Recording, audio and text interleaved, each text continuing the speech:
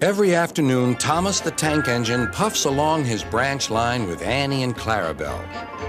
First, they pass the water mill. Next, they come to a big farm.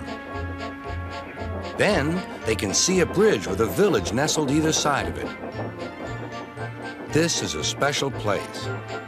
Whenever children hear Thomas coming along, they stand on the bridge waving until he is out of sight.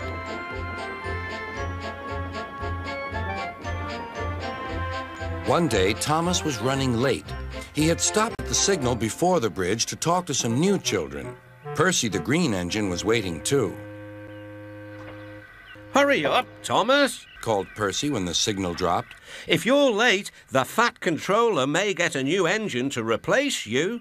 He would never do that, thought Thomas, but he was worried. Next day, Thomas hurried along the line. Just ahead was the goods yard. There, on the platform, was an inspector waving a red flag.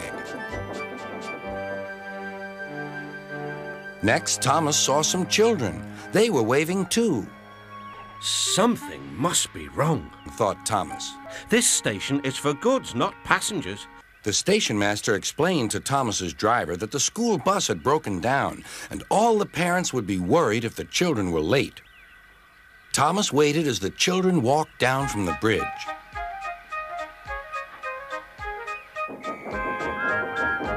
Then he took the children to the next station where Berte was waiting to take them home.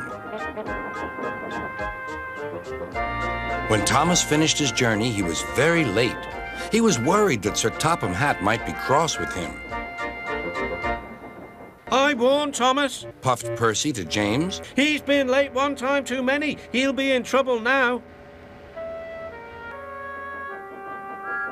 But next morning, when Thomas picked up his passengers, Sir Topham Hatt was nowhere to be seen.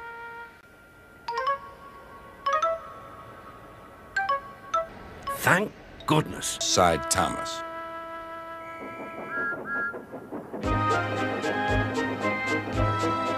Just ahead was a stretch where the hot sun had bent the rails on the track.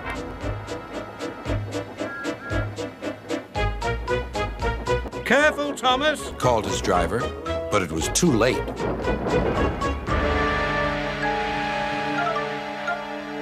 That's done it, said his driver. We shan't get any further today. But what about my passengers?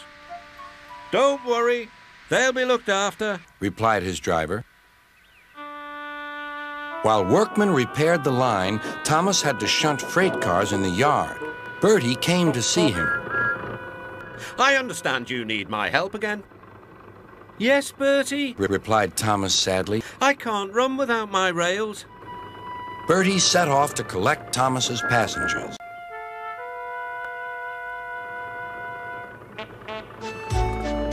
Hello, Berte, they said. We're glad you're here. Berte drove along the road that runs by the railway. He stopped at each station along the line. Sometimes he stopped between stations to let people off closer to their homes. Thomas felt miserable.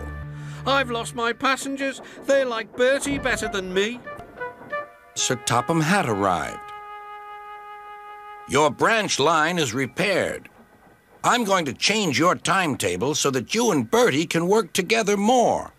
When Thomas reached the station, there, to his relief, were all his passengers. Berte is a good bus, but we missed our train rides with you, they said. Later, Thomas spoke to Berte. Thank you for looking after my passengers. Oh, that's all right, Thomas. I like to make new friends, but I'm glad to share them with you. Berte, replied Thomas. You're a very good friend indeed.